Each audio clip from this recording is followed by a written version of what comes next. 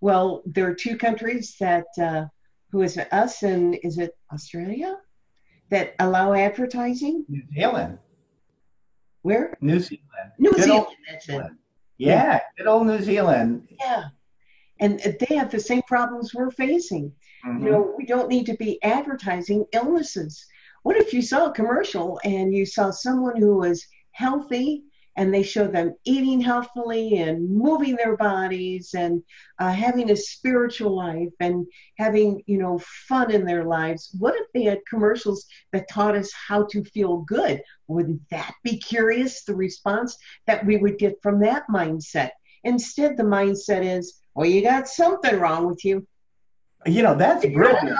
out. That's brilliant. We ought to start making faux commercials Yeah. uh, for Think Pain Away so that any of the subscribers end up getting our faux commercials of, wow, look at this carrot. Isn't this good and healthy? And, It's something and that's I feel positive. great today. Geez, let me have a little broccoli.